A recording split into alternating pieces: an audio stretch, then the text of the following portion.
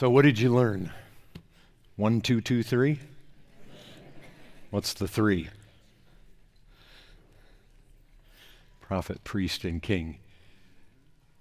I've had an image this whole conference of Christ with his sword drawn.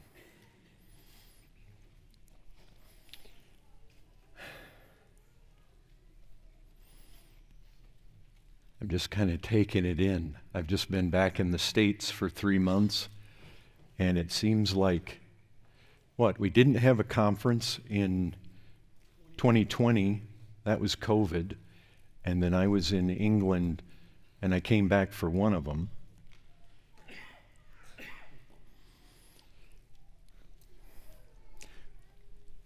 Are you ready for this?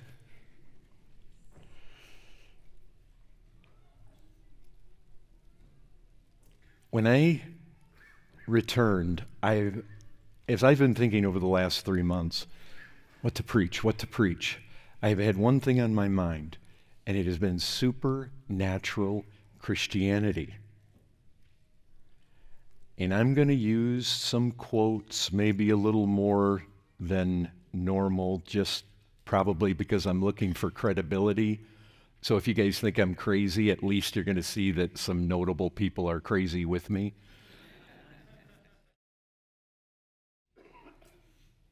I want to preach from Mark 16. So open your Bibles, please. Mark chapter 16. What do you think? I'm going to preach on verses 12 through 20. Is that safe? After these things,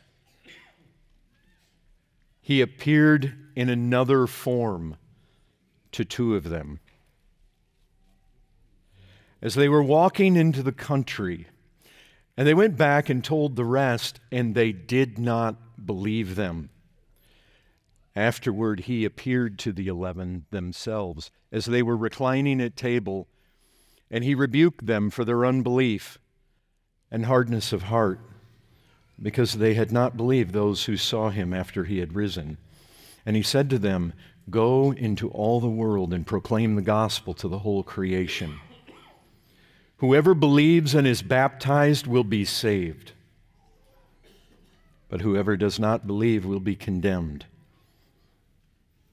And these signs will accompany those who believe. In my name they will cast out demons. They will speak in new tongues. They will pick up serpents with their hands. And if they drink any deadly poison, it will not hurt them. They will lay their hands on the sick, and they will recover." So then the Lord Jesus, after he had spoken to them, was taken up into heaven and sat down at the right hand of God. And they went out and preached everywhere, while the Lord worked with them and confirmed the message by accompanying signs.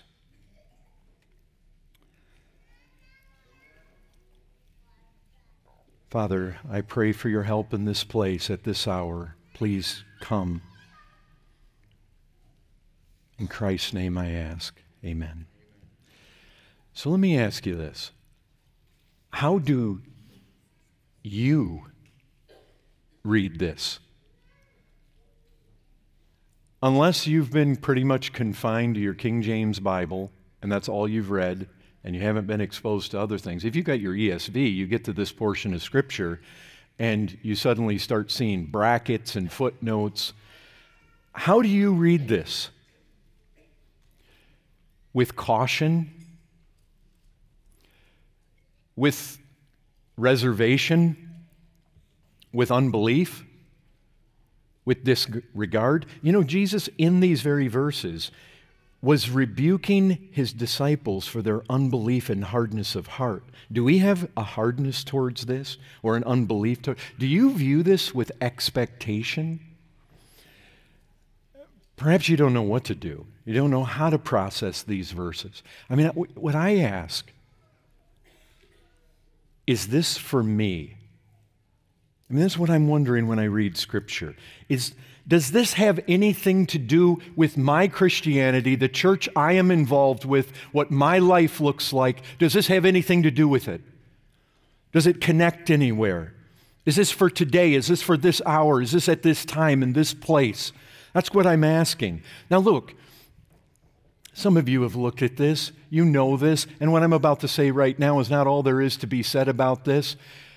But listen, the evidence for including this in our Bibles is staggering. Do you realize that in the handwritten Greek manuscripts that have been recovered of Mark, there are over 1,600? 99.3% of them include these verses. Most translations, now I was just talking about the Greek, but most translations, they may be into Latin, into other language, most of them, they have these verses. Irenaeus, in approximately 180 AD, quoted verse 19 as being Scripture. There's really only two major manuscripts that are lacking this. And so that's the first thing that I want to say about it. Oh, by the way, those two manuscripts that lack this, they also lack fasting in Mark 9. But we have found the oldest manuscript on Mark 9, it actually has fasting. This kind goes out by prayer and fasting. So, but I just ask you this. Are you uncomfortable with these verses? We just ask you this. Is it the textual issues or is it the supernatural? In fact, I think sometimes people are glad that there's even any question about these passages because it gives them warrant to somewhat disregard them and not have to deal with these. The title of my sermon is Supernatural Christianity. Now, let me just tell you a story. Last November, 8 of us flew from the shores of England and we went to Nepal. And John was there. And John met us in Kathmandu, and we were there. And I brought, one of the guys was an American pastor, and one of the guys was Polish, but we all came from England, and we went over the rest of these guys were British. And John took us about a day's drive west of Kathmandu. And we were having a medical clinic, dental and medical, with the purpose of gathering people in. We wanted to preach the gospel. And so the day before we did this clinic, we went out in small bands. And we went through the villages. And we're in the shadow of Annapurna, the 10th tallest mountain. We're in the Himalayas. This is rough country, beautiful country, Hindu country. Hinduism is everywhere.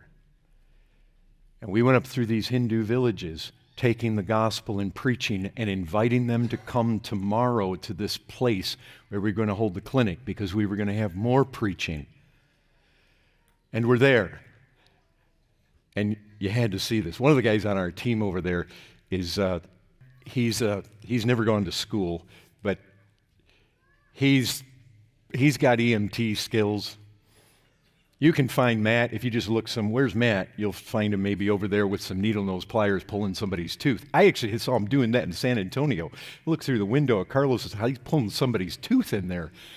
Well, that's what he was doing over there. He's got one person you can imagine, third world country, all these people have dental problems, one after another, they're coming, and they got their mouth wide open, and Matt's preaching the gospel. He's got a little interpreter girl there, and they can't say anything. And he's preaching the gospel to these Hindus. I saw him pull teeth. I mean, there was a young kid, and he put that needle nose on there, and whee, it's out of there. And the kid looked shocked, and I felt shocked.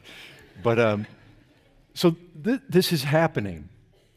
We've got some medical guys, paramedic skills, and that day comes, and these Hindus are coming one after another. And a witch doctor comes. This guy was working in the field, and suddenly he felt that the demons that were inside of him caused him to go into some kind of semi-paralysis. And he did not attribute it to a stroke or anything. And he shows up with his wife. Now, this guy was a former witch doctor. He's trying to escape it.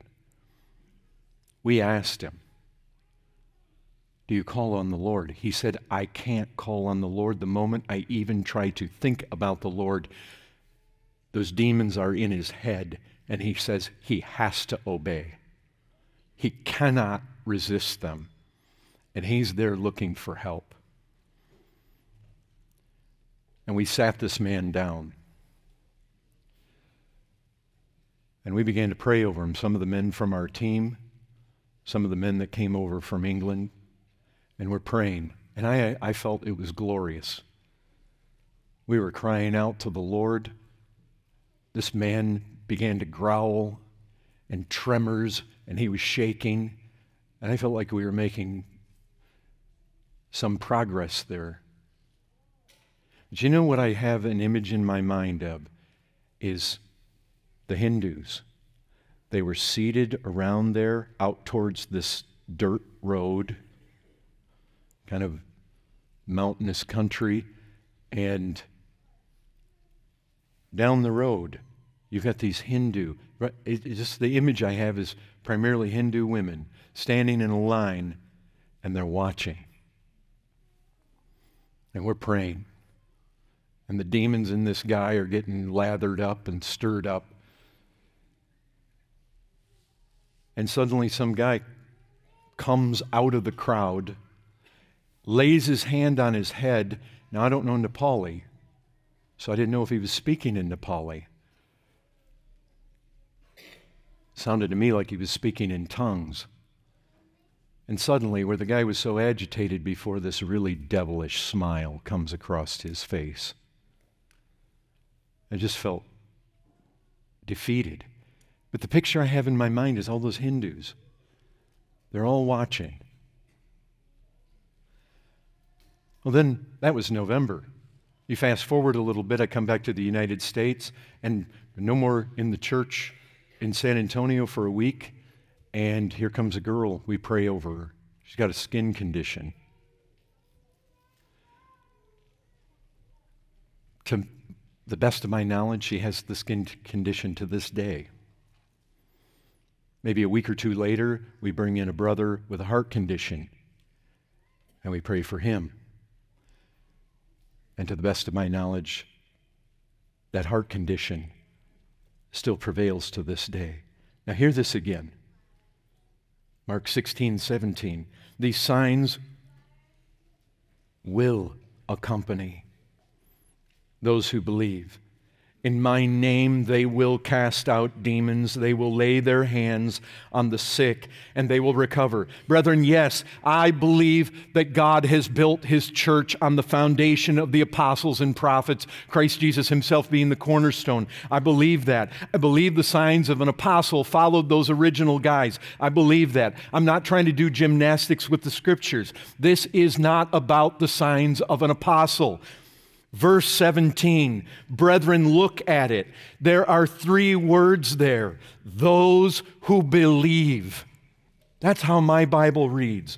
Those who believe. Now, look, yes, you might conclude these verses ought not to be in your Bible. I recognize that. You might conclude they should be in your Bible, but they're for a bygone era.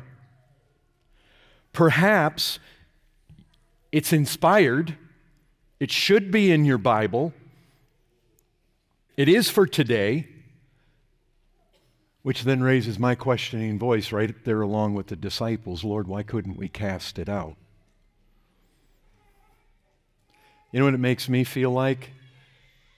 It makes me feel like all the other things that I'm doing, maybe that event exposed something that was true all along. What might my life actually look like if I had faith the size of a grain of mustard seed? What impossible things might be able to be accomplished? You know why I'm not ready to ignore Mark 16? I read things in my Bible like heaven and earth will pass away, my words will not pass away. You ever read that? And I'm thinking, okay, here we have the Almighty, the sovereign God. Did He just idly sit by and allow 99.3% of our Bibles to contain this when it wasn't His word at all? I don't believe that. I'm not ready to sign up for that. But then there's this also. I just asked the question, is there anything in these verses that's really in conflict with what we find in other places in Scripture?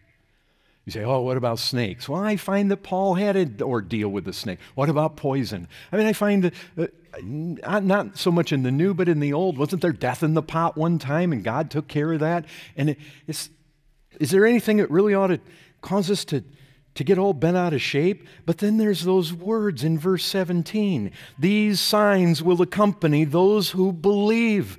In my name they will. And I just have ... They'll do these things. Listen, those who believe. Do we have any believers here? Who's a believer? Do you know what? This is one of those verses. You ever come across these? To those who believe. The works I do, you will do, and greater works, because I'm going to the Father. Or you find another one. Those who believe, out of their bellies will flow rivers of living water. Not yet, because He wasn't glorified yet. But you know what you find in this verse? He is glorified. He is at the right hand of the Father. And those who believe, it's one of those crazy texts. And brethren, I just say this, is it possible that a cold church or a powerless church sometimes is kind of forced into the more comfortable position of interpreting these things in such a way as to avoid any negative reflection on myself? And you see, the first thing I walked away from that situation over there is I'm looking at myself.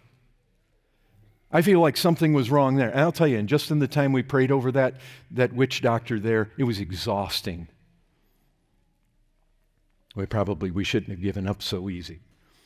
But, brethren, sometimes we can't enter into these things, so it's so much more easy to explain it away and make statements for which there is absolutely no biblical authority. And the question often arises, well, if this is for today, where is it? Why aren't we seeing it? Yeah, but folks, that's just some kind of horrible defensive exegesis of Scripture, to look at ourselves in the mirror and not see something, but look in the Scriptures and see it, and then just kind of say what's real by what we see in ourselves rather than what we see in Scriptures.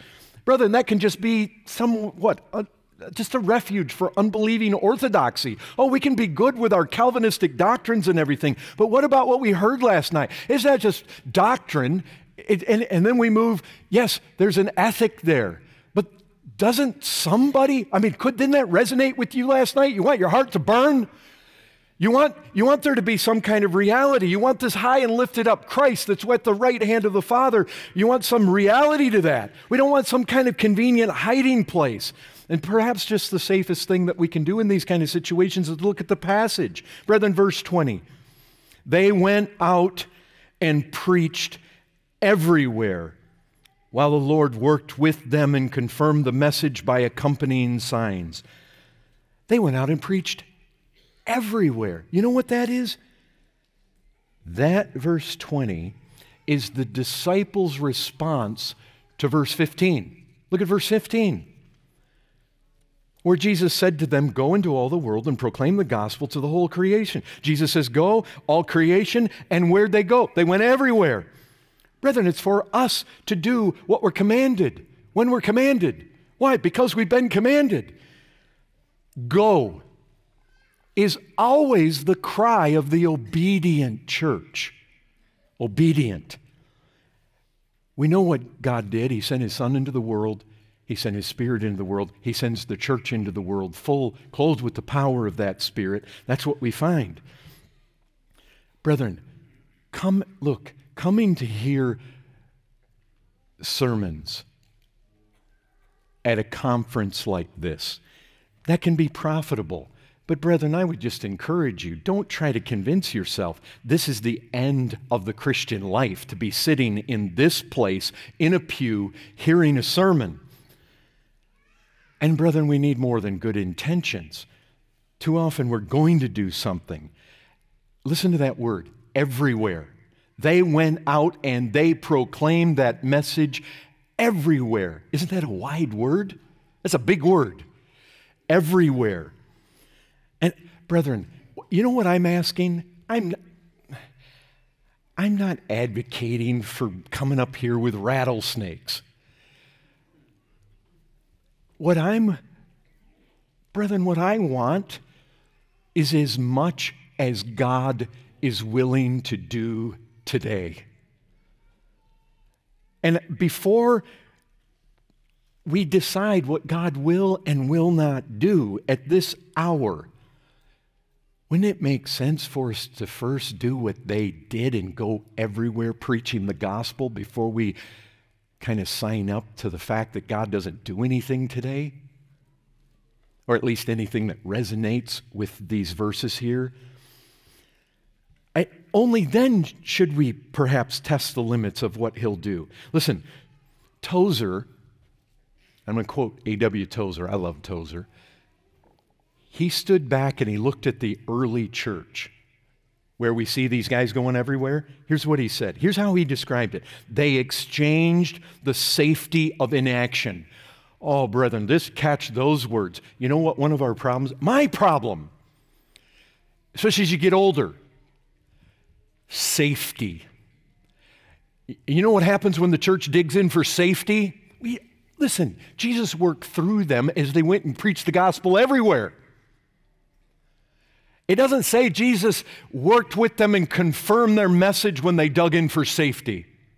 And they stayed in bed and they stayed within their walls and they stayed in the safe place and they stayed in their nice little havens of their home churches.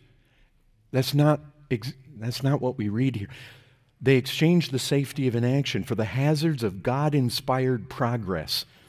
Invariably, the power of God followed such action. The miracle of God went when and where his people went. It stayed when his people stopped. The static periods were those times when the people of God tired of the struggle and sought a life of peace and security. Brethren, we're Americans. We're 21st century Americans. It's almost like our style, our type of Christianity has safe and comfortable and protected stamped all over it. Do you agree? Listen, I'm not up here to accuse. I'm wanting to stand and look at myself in the mirror. But doesn't it when you think about what they did, when you think about what our brethren who have gone before us, what I find in these verses is I'm brought face to face with some kind of reality of not just this dead formal intellectualism, but there's life. Christ is working here. And brethren, what are the limits to which God will work with his church today? What are the limits of that if we go proclaim the gospel? And I challenge all of us. Are you able to show me from your Bible any place stating precisely what God will and will not do in this year 2024? If we do what the early church did and go everywhere preaching, and I don't think you can. But I can show you what happened in the past. Paul and Barnabas, now I know they're called apostles, I recognize that. But you know what? In Acts 14, God confirmed their message. You go to Hebrews 2, and it says God confirmed that message. You go to Mark 16, it says that God confirmed that. Things happened that made the world sit up and take notice. I'm watching, I see in my sight, as much as I see that Christ with the drawn sword, At this conference, I have that image in my mind also of a line of Hindus, and they're watching us. They're watching the Christians. The Christians have come from somewhere else. They've come from other countries, and here they are. They're in our country. Well, they have problems with demons there, and they've got their witch doctors and their shamans, and they've got their little trinkets that they put on and their curses that they do, and they poke the finger. They do all sorts of things to try to ward off these spirits. Well, here, maybe these Christians, maybe they're here. Maybe they come with some different power. Maybe something's going to happen. And I see those Hindus there, and they're watching all of this. And we're proclaiming this Christ who is dead, but he didn't stay dead, and he rose from the grave. And we're proclaiming this to these people, and then we're powerless before them. But I'm not seeing that here. And brethren, I'm not talking about poison and rattlesnakes and that kind of thing. Yes. Casting out demons, yes, I'm talking about that. Healing the sick, yes, laying hands on, and people would be healed. But brethren, we need God to work with us. We need God to bring joy unspeakable. We need God to bring boldness. Didn't they need boldness? The Spirit of God came upon that earth. There's all sorts of things we need. We need conviction. We need God to open hearts. We need God to open ears. We need things to happen. We need God to put himself on display. That's what I'm after here. Listen. Welsh missionary Timothy Richard. He was a primary figure in the English Baptist mission of Shantung. This book is written by the Reverend John Livingstone Nevius. Now listen to this.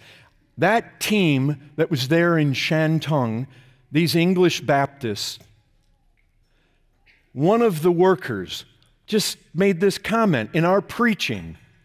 To be able to tell people that in our holy religion there is the power to cast out demons and heal diseases, thus manifesting the love and mercy of God, is certainly a great help to spread of the gospel.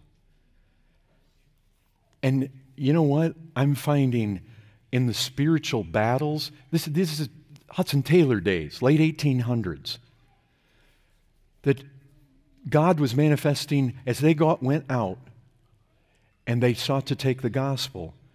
God was manifesting his power. And it was, brethren, you can read account after account that when the Christians came in and God worked through them, oftentimes there were such manifestations and it caused the Chinese to fall down and become Christians. Time and again, there was this demonstration. Brethren, this is a safe hermeneutic, comparing Scripture with Scripture. Here's what I find. When I look at Matthew chapter 28 and I compare it to Mark 16, you know what I find? All authority in heaven and on earth has been given to Christ. I come over to Mark 16, I see him high and lifted up on a throne at the right hand of God. I go over to Matthew and I find baptism.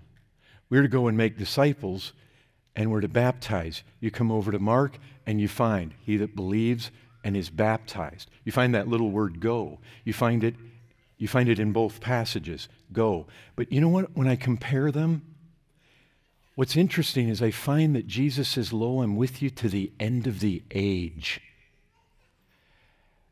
Doing what? When I compare that to Mark, that he'll be with us, confirming the message.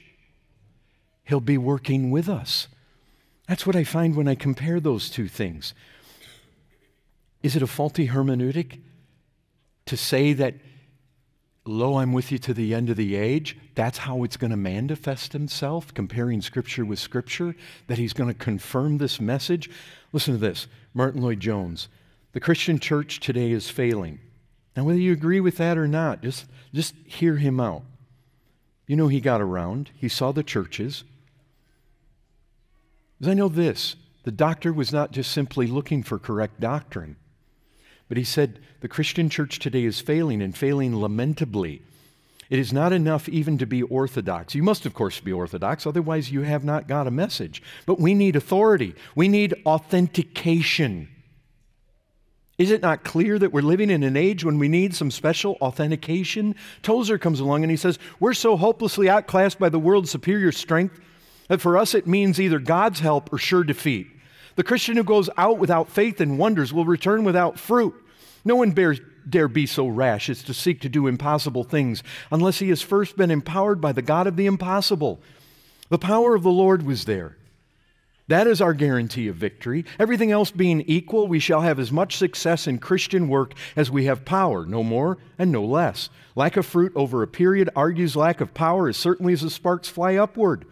Outward circumstances may hinder for a time, but nothing can long stand before the naked power of God. Brethren, I just ask you this. If the book of Acts is not where we go to find how the early church carried out the Great Commission, then, brethren, I would have to say we're left to ourselves. J. Gresham Machen said this, the most important practical question for the modern church is still the question how Christianity came into being. If we want to know what the church is supposed to be, where should we look? In the mirror? Or do we go back to the beginning and look there? And the problem is that when you go back, if it's a problem, but you go back and you look at how it is and you see how it is, and brethren, facts are pretty stubborn things, somebody has said. And that's what we find in Scripture. Lo, I'm with you always until the end of the age. And I ask this. Have we become so enamored with the 16th century? I recognize there's connotations behind these words. But would you not rather be Pentecostal than Reformed? Pentecostal is scriptural. Reformed, 16th century. We can come to a place where we'd rather be that. The 16th century Protestant Reformation, is that, brethren, I just ask you this, is it really the greatest event in Christian history? Isn't it rather go stay in Jerusalem until you are clothed with power from on high? Isn't that the most notable and the greatest event for the church today? And I just would ask this, has that power waned? Has that power waxed? Has that power diminished? Is it weakened? Has it been voided? Is it varied? Has it been mutated? I mean, if so, then either Jesus didn't know what he was talking about or he lied to us. Lo, I am with you to the end of the age. He tells us about a church that is going to stand up against the gates of hell and even be aggressive and offensive and knock those gates in. He's going to be with us to the end of the age. And brethren, what I want you to notice is the position of Christ in all this. Look at verse 19. So then the Lord Jesus, after he had spoken to them, was taken up into heaven and sat down at the right hand of God. Brethren, I just want you to see him there. Imagine him. We heard about it the other day. Imagine those mighty gates, those ancient doors, and they lifted up. And here comes Christ. He comes to the Ancient of Days, and he's been given this authority, and he's been given dominion, and he's been given a kingdom, and he sits down. And that's where he is. And he's in the perfect place, is he not? And we're in the perfect place. We're right where he wants us, right here where we can go everywhere. And he is there in the perfect place, in the seat of authority. And he is the one who tells us go, and he bids us from that place. And I ask you this, didn't he say to those apostles in that day, it is to your advantage that I go away? Did he say that? So was it for theirs and not ours? That's the question. Should they have expected to have some kind of advantage that we should expect is not going to be an advantage in our day? I mean, brethren, I think that's a good question. And it's when there are demonstrations of the power of God. He comes in convicting power. He opens the heart. He opens minds. He opens ears. He comes and he gives his church boldness, or he comes and he fills us with joy. He comes and he gives us a sense of his presence. However that's manifest, That gives credibility to the fact that he is high and lifted up on that throne. What were those Hindus thinking? They were lined up over there. Did that give them the impression, oh, they have a great Savior who's seated on this throne. He's high and lifted up. Brethren, if we have to be honest, the fruit of that day probably did not leave that impression with them. Now, I know God can do things beyond what we can imagine in all of that. But our Lord has gone to the best place possible for helping them and for helping us in our day. He is in that best place, high above all rule and authority and power and dominion. He is there and he is in control. And we're his church. And he said we are to go out into all the world, every creature. And they went everywhere. And brethren, maybe one of the it can, you know what? It can be very easy to point at the charismatics and point at their excesses. And that makes us feel kind of comfortable to just draw back and have good orthodox, there's a solid church. What do you mean by a solid church? Maybe more of a charismatic sense. Lloyd Jones said, do we have an openness to the supernatural demonstration of power that the world needs so badly? Of those who sit back and point their finger at the charismatic excesses of good people, God have mercy upon them. God have mercy upon them. It is better to be too credulous than to be carnal, smug, and dead. Does anybody agree with that? Brethren, don't you want more than your Reformed theology? Don't you want a presence of God and the power of God? Wouldn't you like to see a witch doctor that was freed and all those Hindus saw it? Now word's going through all those mountains. Wow, those Christians came. Let me tell you about their Christ. Our gods haven't been able to do that. Our shamans haven't been able to do that. Our witch doctors haven't been able to do that. And they came, and those Christians were saying they were deferring. It wasn't them. They were pointing to somebody we couldn't see, somebody they claim is at the right hand of God in heaven. There he is. Why should the nations say, where is their God? Brethren, where is our God? Our God is in the heavens, and he does whatever he pleases. And I've got scripture that tells me some of the things that he does that pleases him. I mean, brethren, wasn't it the cry long ago from our brother Moses who said, Lord, what will the Egyptians say? And I just say, what will the Hindus say? Brethren, you know what you want them to say. You want the Egyptians and the Hindus to say, their God is great. Their God is big, bigger than ours. Oh, the Lord worked with them. You see that? And this is the very root of the matter. There was an inward secret, there was a mysteriousness that went with their utterances. And friends, if we work and the Lord works with us, what will be impossible for us? These two workings, his working, our working, they're in harmony. They blend together. And we recognize we can do nothing without him.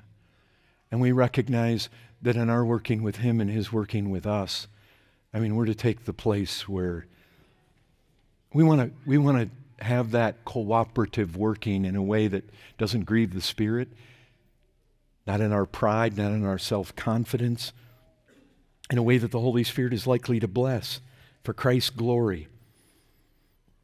Everything must be done prayerfully. You know what Tozer said? The greatest proof of our weakness these days is that there is no longer anything terrible or mysterious about us. The church has been explained, the surest evidence of her fall.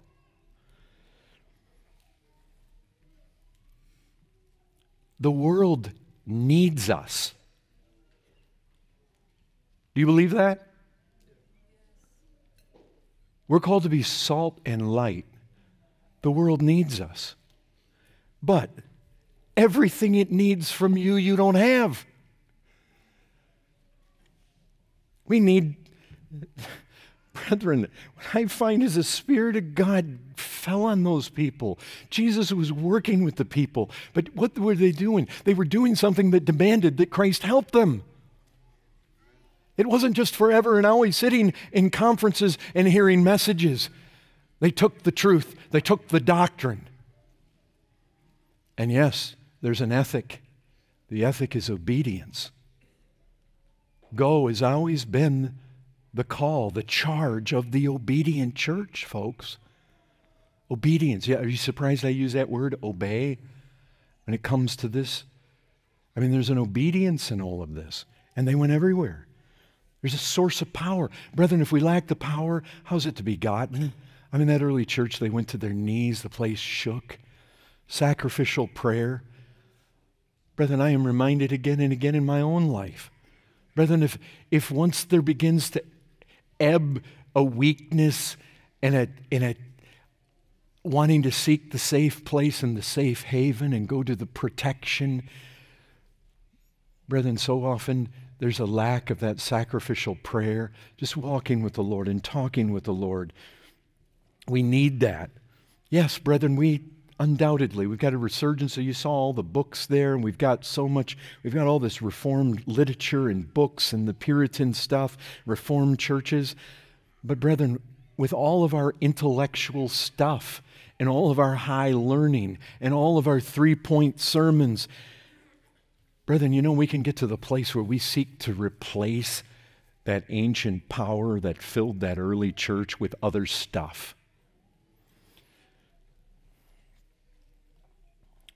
We can become very impressed with high learning and lots of degrees. We need the power of that exalted Jesus to have it come down on us like rain. In 2 weeks, I'm going to be 59, close to 60. I don't want to coast. You don't want to coast. You want your lives to matter. And Jesus is there and we are here. And you see from this passage why he left us here. He left us here to go everywhere. He left us to be the mouthpieces. He left us here to be the ambassadors of this reconciliation that we heard about. Brethren, we need that unmistakable supernatural element in the life of the church, that which empowers us, that which causes an influence.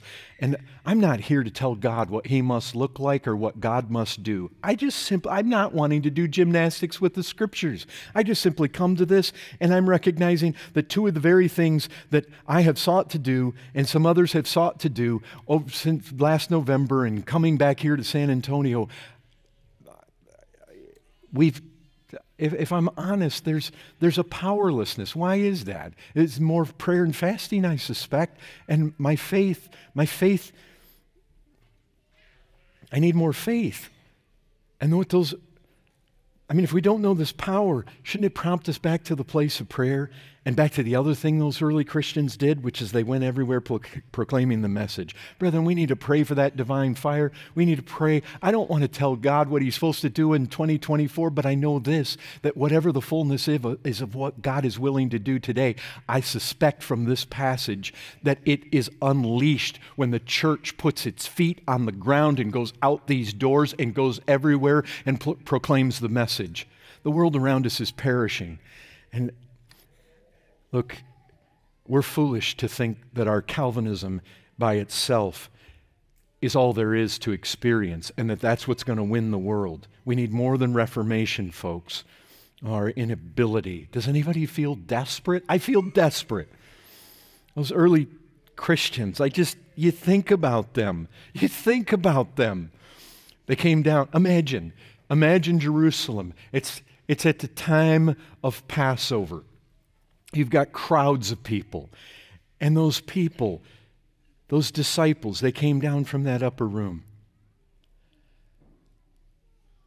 to tell the folks out there in the crowd about a Jewish carpenter that was known to have died. He died on a Roman cross. And they're going to come out there and tell the people, this is the Son of God. This is the Savior of the world. I mean, how are they going to be successful? The fact the church didn't perish on the spot, what do you even attribute that to? That you can attribute it to one thing, the miraculous element that was in here. Tozer said, he describes the early church as a walking incarnation of spiritual energy. And we know this. That church began in power. It went on in power. It continued as long as it had a power. And the moment the church historically digs in for safety, then what happens? The power is gone. Brethren,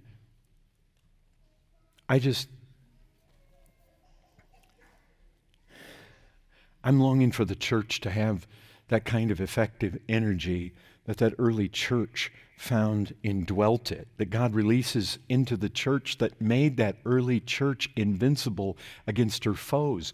Those fishermen, Galilean fishermen that came down from the upper room, you can imagine all the hordes of hell standing against it, the demons ready to pluck up all that seed. How in the world could that thing have even been prosperous at all? We need something to make us invincible before our foes. Brethren, you may be uncomfortable by this message, I don't know, but I prove me wrong from Scripture. And let's pray. Brethren, we want to be doing the types of things that the early church did that warrants Jesus coming along and confirming the message by accompanying signs. Let Him declare what signs we need those to be. But oh, Lord Jesus, work with us, work through us. May this be a tandem working. Lord, you're high and you're lifted up. What do the Hindus say? What do the Egyptians say? What do our neighbors say? What do your coworkers say? What do your fellow students say? What do your lost family members say? Brethren, we want them to see something. We don't want our Christianity to be explained like Tozer said. We want that miraculous, that mysterious element to it, that there is supernatural realities. Oh, brethren, don't we want that? People well saved, lives radically changed, God moving in His church, our meetings, places of unusual sense of presence. Don't you want your heart to burn like we heard last night? Oh, Father, I just ask you, please. I believe you've left Mark 16 in our Bibles not to taunt us,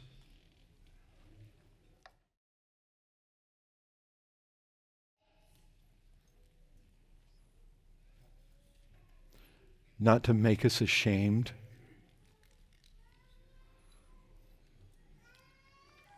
I believe you've left it there because it's your word.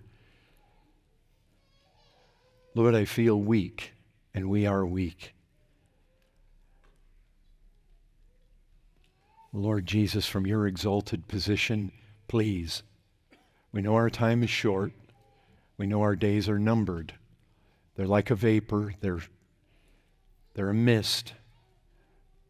Very few days, our seats are going to be empty.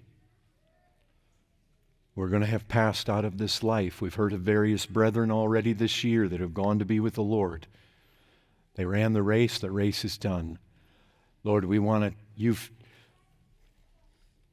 we've been created in Christ Jesus for good works, and we know that you have ordained those works for us, and I pray that they would be an abundance of fruit. By this we know our Father is glorified. Help us to be fruitful. Lord, we don't want to be powerless. Lord, we want the touch of God upon us. We want the embrace of God upon us. We want the breath of God upon us. Lord, don't leave us alone. Restore those that need to be restored. He restoreth my soul. Lord, restore us to the place we need to be. Lord, may the church be as fruitful in this day. May we be like Philadelphia. Maybe we be like Smyrna of old. Help us to be all we should be. Help us to run well.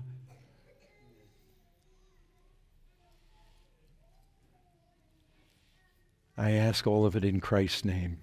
Amen.